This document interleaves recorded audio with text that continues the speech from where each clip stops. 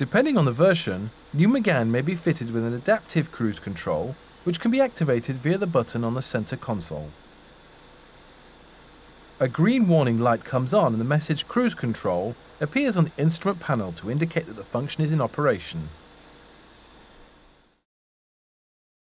The adaptive cruise control allows a chosen speed to be maintained, while keeping a safe distance from the vehicle in front in the same traffic lane. The adaptive cruise control allows braking of the vehicle up to 1/3 of its braking capacity. Depending on the situation, the driver may have to brake harder.